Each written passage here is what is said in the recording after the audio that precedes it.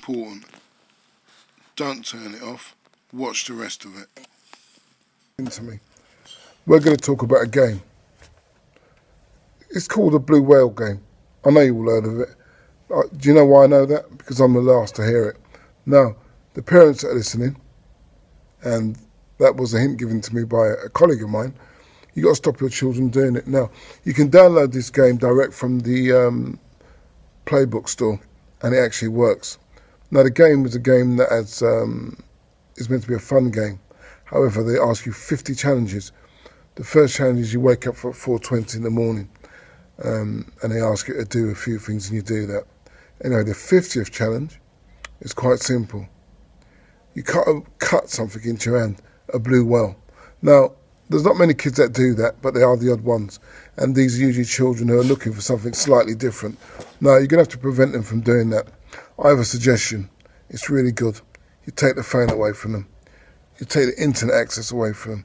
Don't let them go online without being able to see what they're doing. Because if you don't see what they're doing, you're in trouble.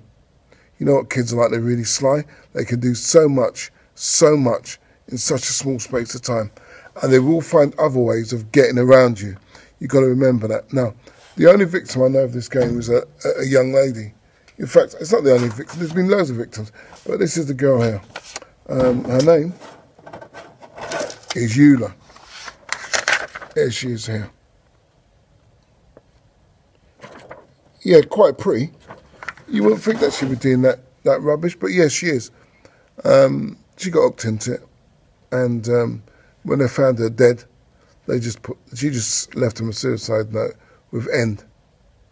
She was so entrenched in the game, she lost sight of what was real and what wasn't.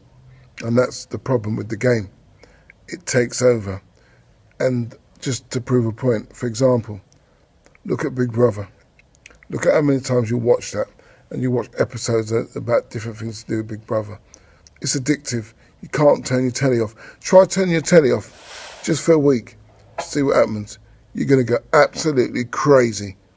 Right? You need to do something about it. Anyway, I'm going to make this short. Yeah, I know I've come back in the morning. Who cares? Just listen to it. Get the kids to switch it off. Get them to do something constructive, like homework, for example. Homework's really important, and I think you've got to understand what it is about homework that's important. The fact of it is, it's not doing the homework, it's getting it done. Because each bit of homework will eventually, when they get to year 11, the big boy stuff, okay, they will be able to do the exams with ease, with not too much pain. And it's good to get them to habit, because after a habit, you do it for a month, that's it. You ain't got to say anything else, it will be done. Anyway, my email address is down the bottom, okay, if you want anything. Anyway, I hope you have a good day.